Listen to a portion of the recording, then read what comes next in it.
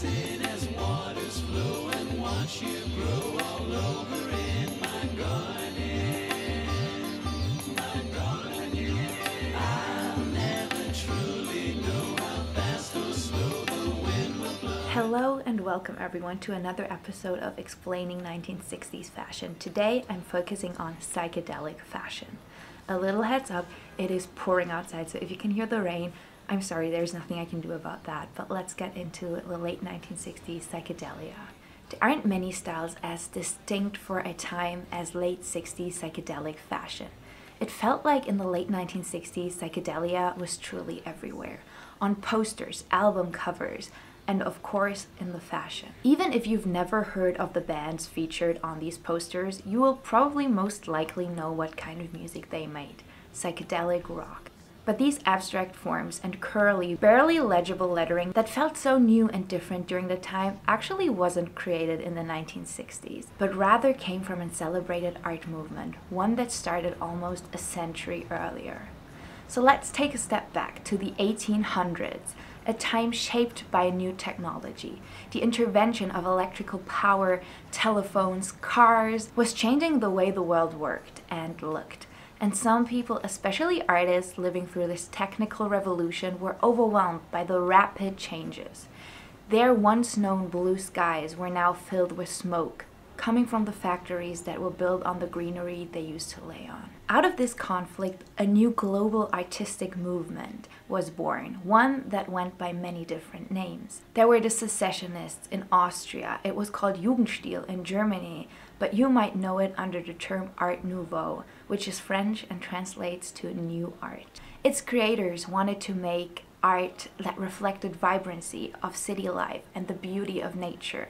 They used flat, decorative patterns, feminine figures, and plant motifs, often stylized with fluid, abstract forms.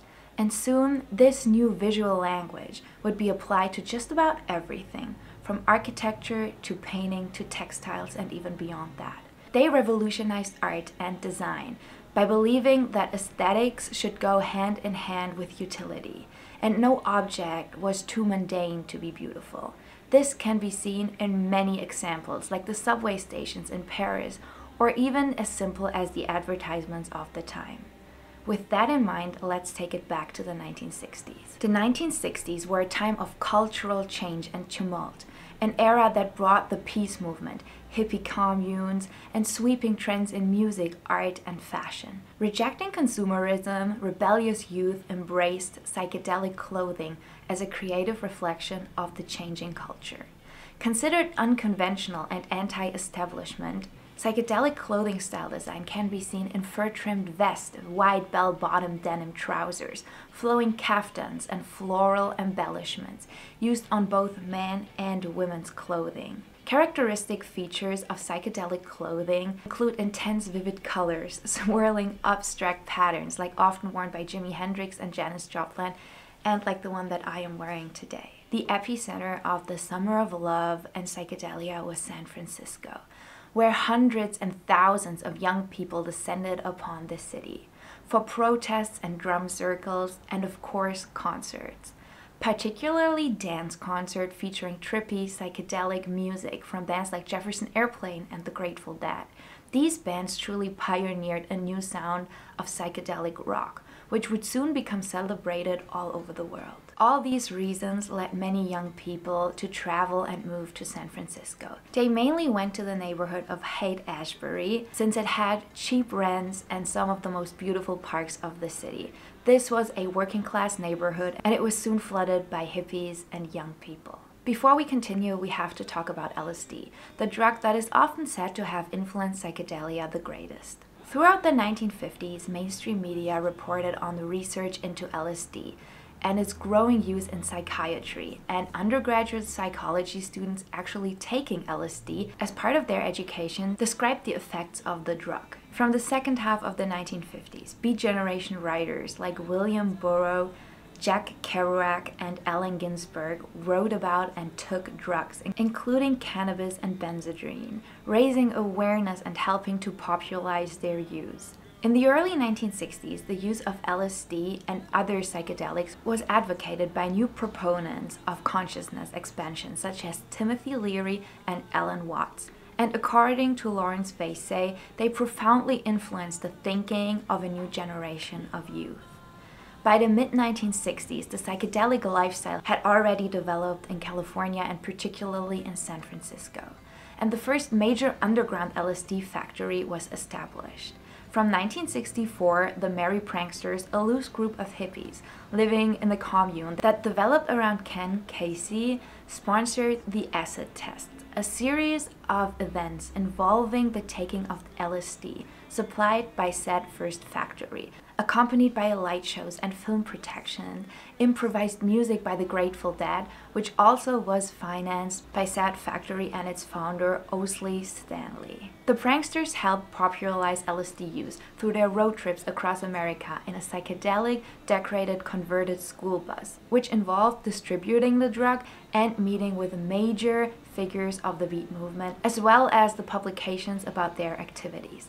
San Francisco had an emerging music scene of folk clubs, coffee houses, and independent radio stations that catered to the population of students at nearby Berkeley and the free thinkers that had gravitated to the city. There was already a culture of drug use among jazz and blues musicians, and in the early 1960s, the use of drugs, including cannabis and mescaline, and LSD began to grow among folk and rock musicians. Soon musicians began to refer, at first indirectly and later pretty directly and explicitly, to the drug and attempted to recreate or reflect the experience of taking LSD through their music. Just like that, this experience was also reflected in psychedelic art, literature, and film. There was always this attempt of trying to make art that felt like taking LSD.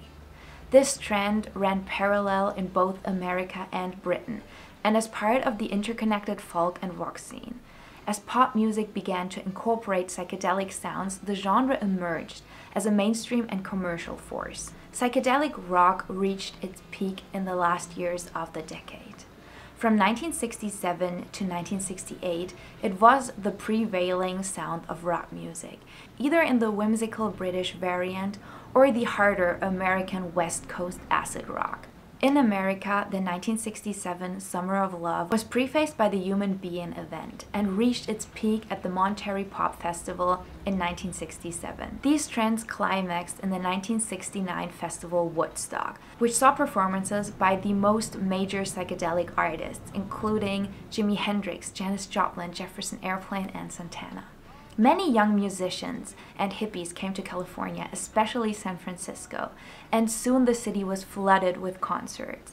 And there was one major way to get people to come to your concert: a good poster. Back then, these iconic bands were just starting out, playing back-to-back shows at venues like the Fillmore and the Avalon. And to advertise this new generation of hippie bands, those venues knew that plain typeface and grayscale photos wasn't going to cut it. So they commissioned work from a small group of artists who developed a new formula for concert posters, one that mixed different styles like surrealism, lots of colors, and of course, Art Nouveau. By the mid-60s, Art Nouveau was already experiencing a bit of a resurgence, especially when it came to textiles. Dynamic, floral designs were a natural fit for the hippie aesthetic. Brands like Bebop had been playing with the darker, more muted Art Nouveau designs, and a lot of people started to wear vintage clothes again. However, this also inspired some new up-and-coming shops. In London, the most notable boutique was Granny Takes a Trip. Opened in February 1966 at 488 Kings Road, Chelsea in London by Nigel Weymouth, his girlfriend Sheila Cohen, and John Pierce. And for 8 years, it would be a wonderful place filled with bright colors, patterns, and the most amazing clothes. By 1974, it sadly had lost its momentum, and Granny Takes a Trip was closed.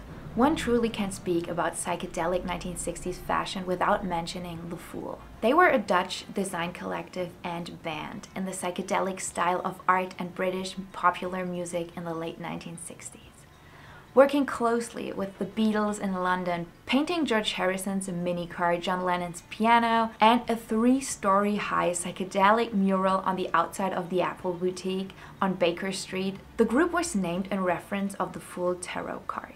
The original members were Dutch artists Simon Postuma and Marieke Kroger, who were discovered by photographer Carl Ferris among the hippie community on the Spanish island of Ibiza in 1966. He took photographs of the wonderful, colorful, and so outrageous clothing they designed and sent them to London, where they were published in the Times. Ferris took the fool back to London, and together they opened a studio with the Dutch artist producing clothing and art, and Ferris pursuing photography.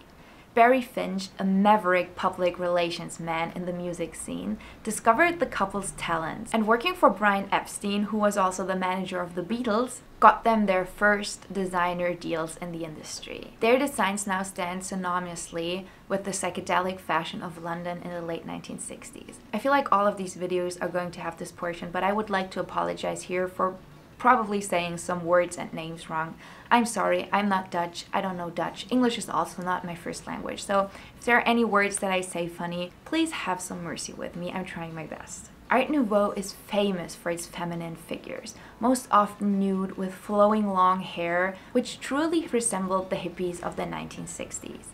The war and political changes brought back the feeling those artists had shared so many decades before. The feeling of wanting to admire the beauty of life and nature. And peacocks.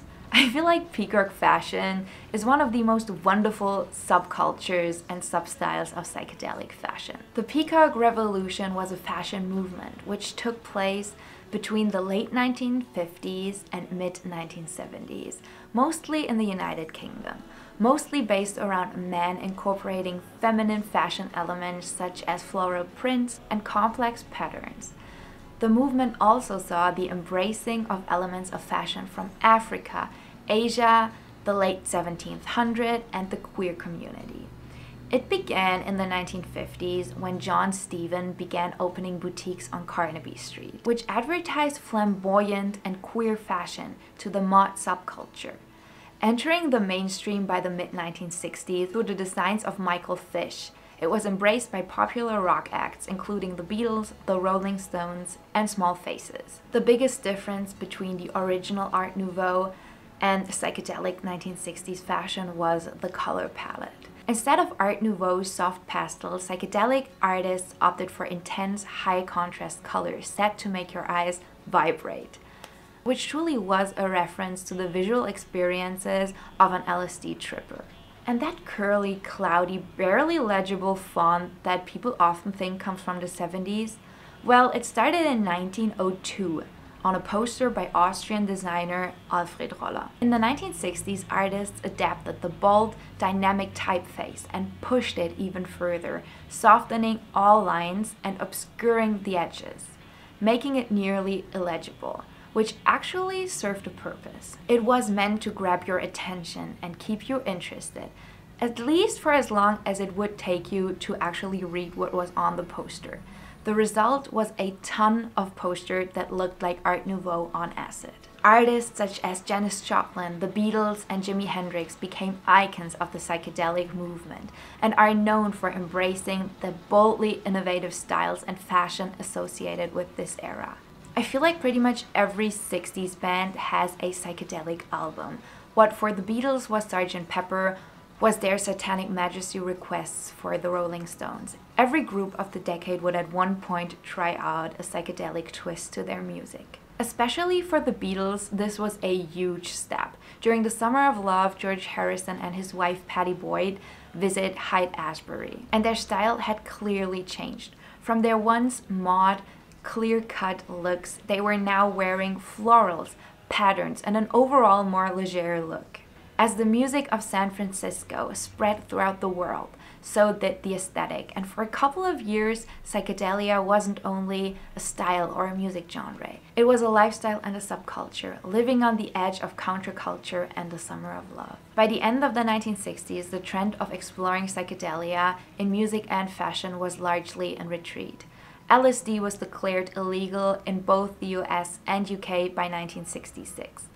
The linking of the murders of Sharon Tate, as well as Lino and Rosemary LaBianca by the Manson family, as well as Beatles songs such as Helter Skelter, contributed to an anti-hippie backlash. With the 1970s approaching, styles changed, and soon psychedelia became a fond memory, preserved in colorful clothes and wonderful music. Psychedelic fashion was the love child of the hippies and the mods. The patterns and colors united these two styles and mirrored the late 1960s like no other style. Only being popular for such a short amount of time, it stands for the late 1960s, the summer of love and psychedelic rock. A time and memory that had and forever will have a truly special feeling to it. So that's it for today's video. I hope you enjoyed it. I know that this video wasn't as focused on the fashion, or not only solely the fashion, because I felt like if I want to go in depth about 1960s psychedelic fashion, I would need to explain the entire movement. So I really hope you enjoyed this video. I would love you to leave a comment down below telling me about your favorite psychedelic kind of looks. Do you prefer it with the mod silhouette, or do you want to go full out hippie? Who are the people that you really admire? Is there something you would like to add? I'd love to talk to you in the comments. If you did, I would love you to give it a thumbs up and maybe even share it with a friend. It supports me, it supports the channel, and it would truly mean the world. I hope you have a wonderful day. Go out, enjoy the sunshine, take yourself some time to focus on you and your mental health today, and I will catch you in the next video. Bye everybody!